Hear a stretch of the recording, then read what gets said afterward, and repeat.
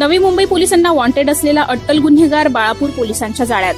नवी मुंबई व परिसरात घरफोडी व मालमत्तेविषयक गुन्ह्यामध्ये सहभागी असलेला अट्टल गुन्हेगार मोहम्मद दिलशान महमूद हसन हा बाळापूरमध्ये रात्री फिरत असल्याची माहिती बाळापूरचे पोलीस निरीक्षक गजानन शेळके यांना मिळाली। त्यांनी गस्तीवर असलेल्या पीएसआय जयसिंग पाटील यांना सदर माहिती दिल्यानंतर त्यांनी शोध घेतला असता नमूद गुन्हेगाराच्या हालचाली संशयास्पद आढळून आल्या। नंतर त्याला ताब्यात घेऊन त्याच्याबद्दल अधिक माहिती घेतली असता त्याच्यावर दिनांक 11/7/2015 रोजी सोनाराला मारहाण करून त्याच्याकडून दागिने असलेली बॅग लुटल्याचा गंभीर गुन्हा नोंद असल्याची माहिती मिळाली। तसेच नवी मुंबई येथे सुद्धा त्याने बरेच मालमत्तेविषयक गुन्हे केले असल्याची माहिती मिळाली। याबाबत नवी मुंबईच्या NRI पोलीस स्टेशनमध्ये त्याच्या विरुद्ध गुन्हे दाखल आहेत। घरफोडी व लूटमार करणारा अट्टल गुन्हेगार बाळापूर पोलिसांनी जेरबंद करण्यात यश प्राप्त केले आहे।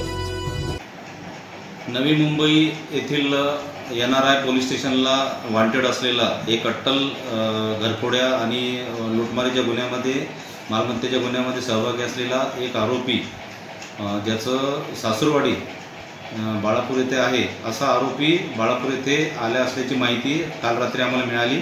आम्ही गस्तीवर असलेले पीएसआय जयसिंग पाटील आणि पथकाला या माहितीच्या अनुषंगाने शोध घेण्यास सांगितले असता त्यांना एक इसम ज्याचं नाव मोहम्मद दिलशान महमूद हुसेन हा संशयास्पद स्थितीत आढळून आल्याने त्याला ताब्यात घेतलं।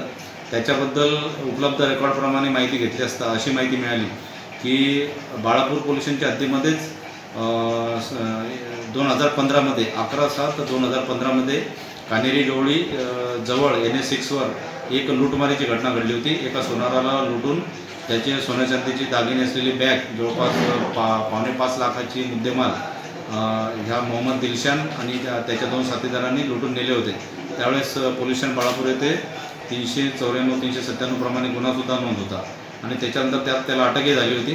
त्यानंतर तो नवी मुंबई आणि त्या परिसरामध्ये गेला आणि तिथे वेगवेगळ्या मालमत्तेच्या गुन्ह्यामध्ये तो सहभागी असल्याचा संशय आहे आणि NRI पोलीस स्टेशनला त्याच्याविरुद्ध 2 गुन्हेसुद्धा दाखल आहेत। त्यातल्या एका गुन्ह्यामध्ये तो त्यांना वॉन्टेड होता आणि त्यासाठी आम्ही त्याला त्याची पार्श्वभूमी लक्षात घेता त्याला ताब्यात घेतलेलं आहे।